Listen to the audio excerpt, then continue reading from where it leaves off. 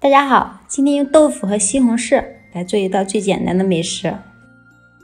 首先把豆腐切成小块，放进绞肉机，把豆腐打碎，打成豆腐泥，倒入一个大一点的盆中备用。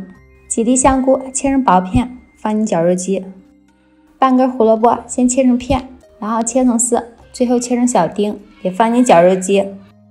把香菇和胡萝卜也打成小碎粒，和豆腐泥放在一起，往盆内打入2个鸡蛋、鸡粉，加入食用盐、胡椒粉，用筷子顺着一个方向搅拌上劲。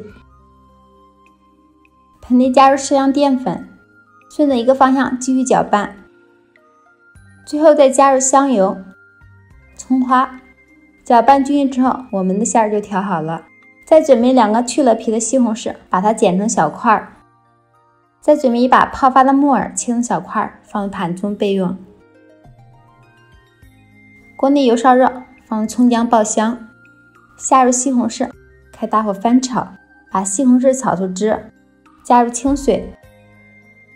锅内水煮开之后，把它调成最小火，用虎口挤出豆腐丸子，下入锅中。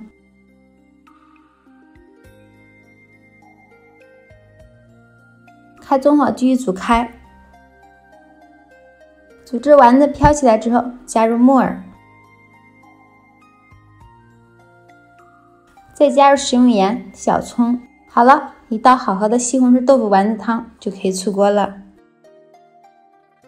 西红柿豆腐这样做，口味清淡，营养解腻，非常好喝。如果你喜欢，也动手试试吧。